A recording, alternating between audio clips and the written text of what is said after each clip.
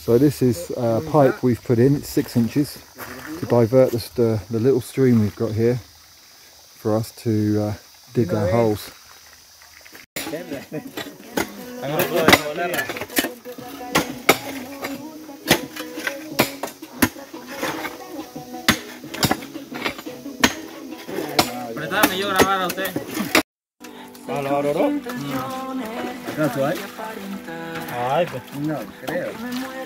We hit rock, and Henry's taking his helmet off the frame so that he can clean the rock. And the good news is we've hit rock. That stone in the middle isn't rock, that we're going to try and take out, but it's quite big, as you can see. But look how high we've piled up. It doesn't look that big on video, it's a lot bigger in reality than what it looks. But we've piled that up. So there's going to be a foundation there that will connect into the rock face with rebar, and there's going to be another foundation here. This is the front of the system we're building.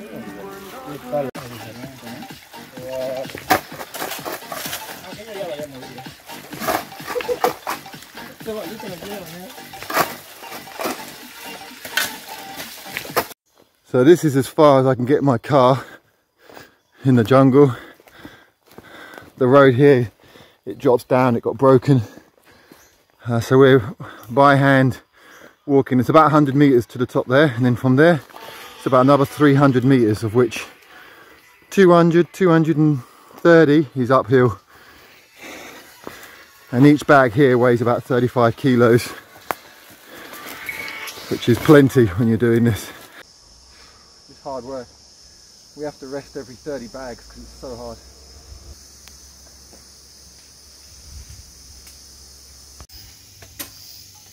So here you can see 2 tall columns, one on the left and one on the right. In the middle there will be a line of thick rebar going up and connecting to another. It's a form of rebar, what can you say, rebar grill and column that connects into a column at the bottom. You can't really see, the bucket's in the way, but down the front you can see similar little columns down the front that are going to connect in, like this one. And yeah, soon that'll start looking like the finished product.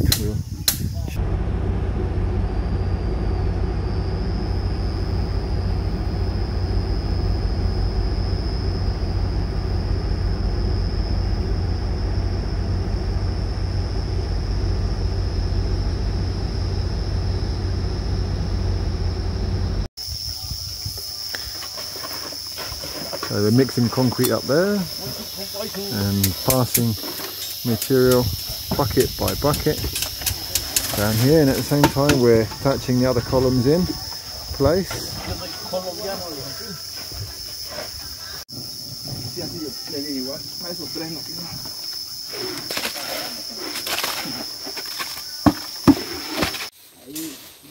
So you can see the rebar construction is getting on, coming along well. Gabrielle saying hello. That's all the material we brought up today. There's something like 120 bags, and there might not look like 120, but it is. And we've been bringing other stuff. We've been bringing rebar, Sika, which is a product we add to the concrete mix, and machines, heavy machines. And now we're working with a light on because it's getting dark, and we want to get this really done tonight before we leave, so that tomorrow when we come we can just pour concrete.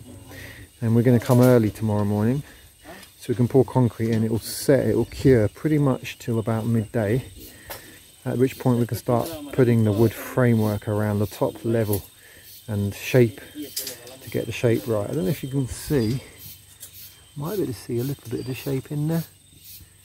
Not all the rebar is aligned properly, so some of those rebars at the bottom look out of line, but they'll be corrected as we go. And this is the way how they are working for our water supply. It's quite hard job, hard job.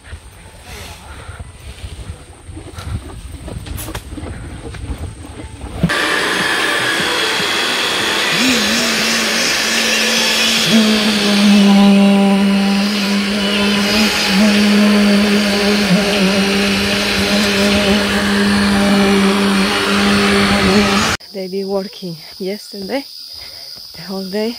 Last night they continue without stopping. Now it's early morning and they are still working here because the raining time is coming, and this one need to be finished. Is our water supply, the system that they are building. So as you see, the water is running there. The water can more up from there. They are still carrying material through the jungle. Then took other version now because it's more hard going up on the hill, and what they are bringing is gravel. It's very hard job because they need to finish this bit and they are putting the material there.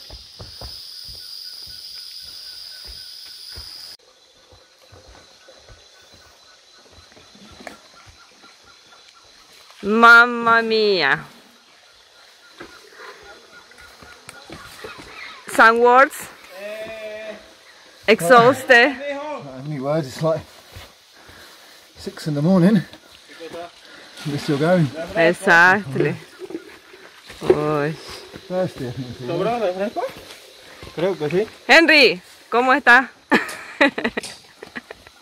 Ay, nadie entiende cómo están, solo ustedes. This is a beautiful surprise. Look at your baby, that is gorgeous. Oh. No, look at you. It's 15th of December. We are here at the top of the property because hello, there it is. Hello. Because they are still working on the concrete.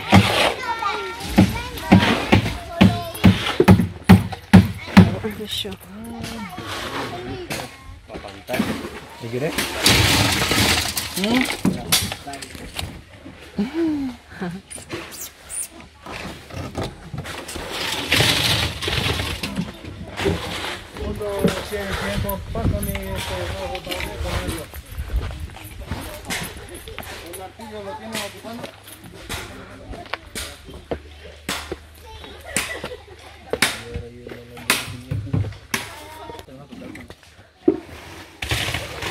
Estos hierros han salido.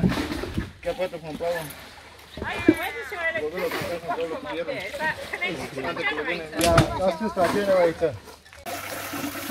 So this is what we've been building. We haven't finished. The 2 holes you can see there will need something that we're welding together. It's like a mesh or a grill that will cut the water, and then the water will go inside into there, and then you see there it will go down that pipe, and then any dirt should flow over the top. You can see it's quite a steep angle there. Any debris and dirt should flow down, but it's a self-cleaning system. That pipe that you saw in there with the little filter head comes out here. And we've got a little isolation valve there. We're going to build a wall around and put a lid on to protect it. But that tube goes into concrete here. We've built a concrete system to protect it and hold it in place. And that tube comes all the way down to here, to these 2 tanks.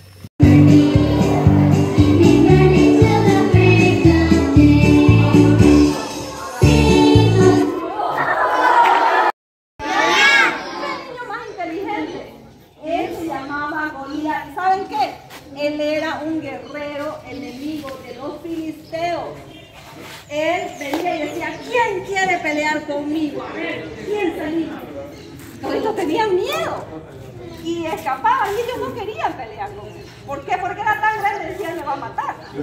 Imagínense con su espadota así. Con su casco así.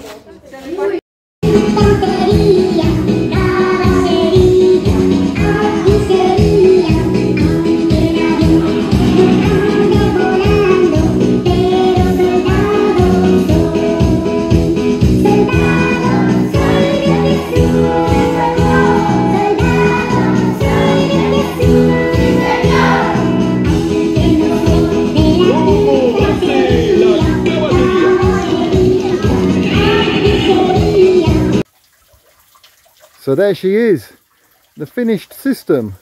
I would say 99.5% finished. There's a few modifications that we've got to do, but it's working. Most of the debris comes down and goes over the grill, gets washed out downstream, and the water goes in over those panels into a tank which has a washout here. We can lift that up and it lets all the dirt and the water that's accumulated in the tank out. That's at a lower level than the tube that comes out from this side and passes into this point. We've also got isolation valve there, so if we're cleaning the whole system, we don't want any dirty water to go down the pipe. We just turn that on and that works there. And then the pipe continues down here and eventually goes into these two tanks, and you can see they drop down like a kind of septic tank system. The exit is lower than the entry point, and there's two tanks.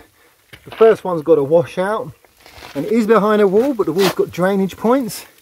Eventually this wall might, and this whole area might become a concrete tank, which is why it's there in the first place, to prepare for future changes.